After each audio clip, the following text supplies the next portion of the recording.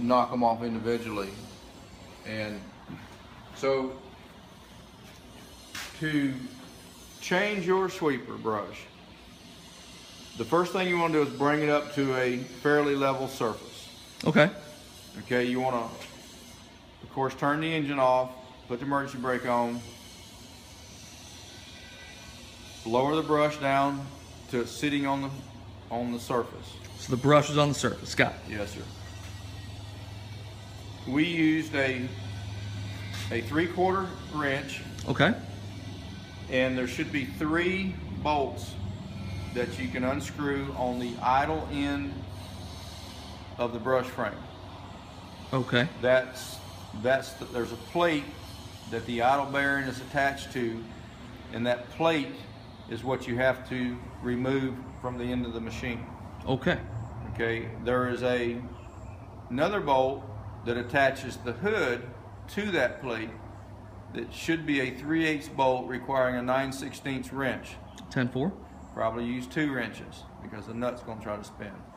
You can use an impact wrench and sockets, it'll make the job a lot faster. Relieve those bigger bolts, which are 1/2-inch bolt requiring 3/4 wrench or socket. Relieve the small bolt. That end plate should come right off the end of the core. Okay. Okay, crank the machine up. Raise the brush frame slightly. Okay. When you slightly, are we talking 15 degrees? Probably about 3 to 4 inches. Okay. And the reason you don't raise it all the way is because you now have the idle end of the brush disconnected from the brush frame and the drive end of the brush still connected to the brush frame. Okay. Okay, at that position you should be able to physically pull the complete brush assembly towards you and relieve it from the drive motor. There's a square, about a 2.5-inch square drive mechanism on the motor that fits into a square female mechanism within the brush frame, or excuse me, the brush center core mechanism. So once that happens, just roll the brush out of the way. Okay. Clear the machine. When you say clear the machine, what do you mean? Just so you can be able to move it and not bump against the machine and have the machine in your physical way. 10-4. There's an end plate. A lot of times there's 2 of them. There could be 1 or 2 on the end of the brush frame. It's usually held in place with and I'll just say 1/2-inch bolts, probably requiring that same 3/4 wrench. Okay. Okay, that end plate has to come off. The bearing mechanism that is considered the idle bearing is held in place with 2 set screws. Yes, sir. Okay, loosen those set screws, clean the shaft off. Make sure it hasn't been hit with a hammer, it's not filled up with rust and what have you. Clean the shaft off with a wire brush and sandpaper. Okay. And spray some Blaster, WD-40, a similar like lubricant on it. And we used a dead blow style hammer. Okay. Which is a plastic style hammer filled with shot to give it its weight. And we took and tapped the plate that had the idle bearing attached to it off of that shaft. Okay.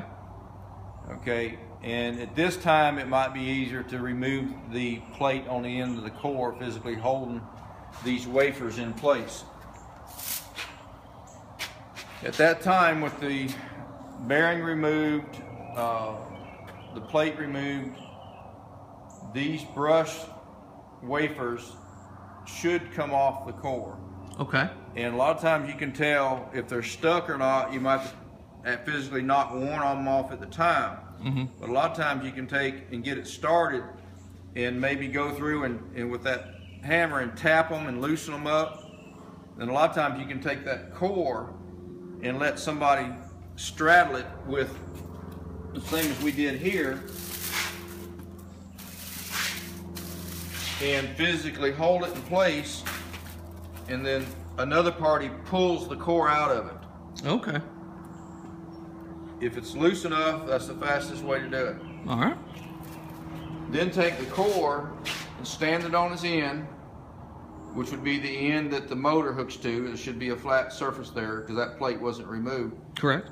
And then when you stack these brushes on there, they have to be turned such that the lug here, there's 3 support tubular pieces of structure on the core. Okay. So you want to put this on one of those tubings.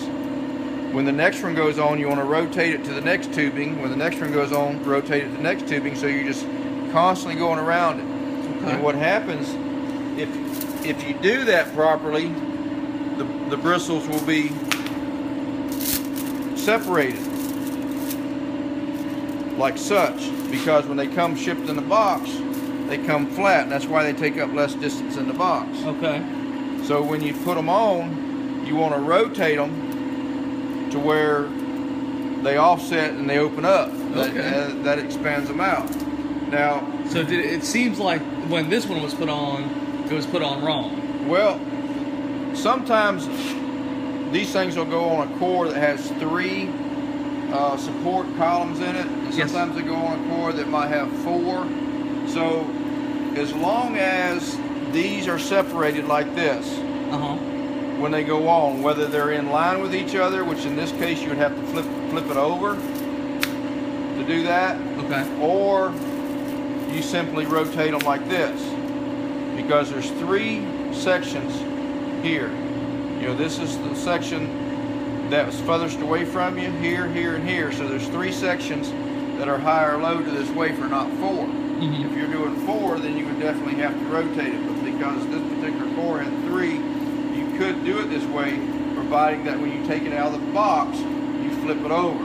Okay. And that's what some people don't do, is they'll get going real fast and they'll put it together, and all of a sudden they'll get the brush halfway filled and they'll look at it and they'll have 2 or 3 of them that are put right together like that, and then they get to the end of the brush and they'll have 6 inches of space that has no bristles on it, and they can't figure out why until they look at it and see that 4 or 5 of these were put together. So it's pretty important when you put it together to be sure that these things are offset to create this cavity here.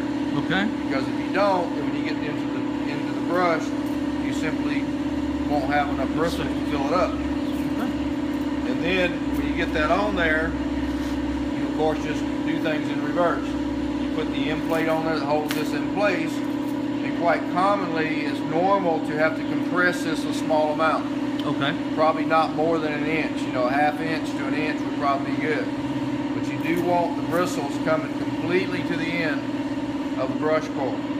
So when you have the plate removed, or excuse me, reinstalled on here, then the brush is done. Okay. So then you have to just reverse the process of putting the plate on and the bearing on and what have you. Now this is the bearing that came off of your machine that we changed the brush on. Okay. You can see the seal is completely wore out. The balls are completely gone.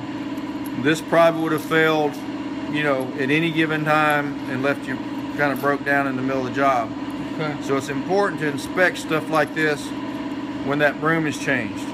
Okay. Now, what could have caused that damage? Or that wear, I should say, not damage? Well, it could have been caused by several things. One is a lack of grease. Okay. 2, it could have got string wound up in here that physically ate the seal out, which is probably what happened. So it's very, very important to clean this string out on the idle bearing and the drive motor at a minimum of every broom change, at a bare minimum, because this is relatively cheap to replace. Yes. The brush motor is not. What would you recommend? How often would you recommend inspecting that? Every day. Every day? Every day. Okay. Because what happens is, he gets 20 feet of string wrapped in today, he cleans it out today, tomorrow is good. But if he doesn't do that, he gets 20 feet of string in today, 20 feet tomorrow, 20 feet the next day, end of the week he's got 100 feet of string wound up in here, which not only eats the seal out, it puts a lot more hydraulic pressure on the unit. So when the guy's out there sweeping, He said, this broom just doesn't have any power any longer. It just stops turning real easy. Well, if he's running at a normal hydraulic pressure of just say 1,000 pounds of hydraulic pressure, and he's got so much string wound up in here that this is absorbing 700 pounds. Okay, it's just like trying to force hydraulic oil through too small of hydraulic lines. You're creating what they call pressure drop. I refer to it a lot as back pressure. This is no different. You're not putting, in the race car world, the horsepower to the ground, horsepower to the wheels. You're putting the horsepower to trying to turn it through this string. Yeah, I understand. You want to put your horsepower to the bristles against the surface. Understood. So just reverse the process, make sure everything's tight, and it should be good to go. All right. Well, thank you, sir.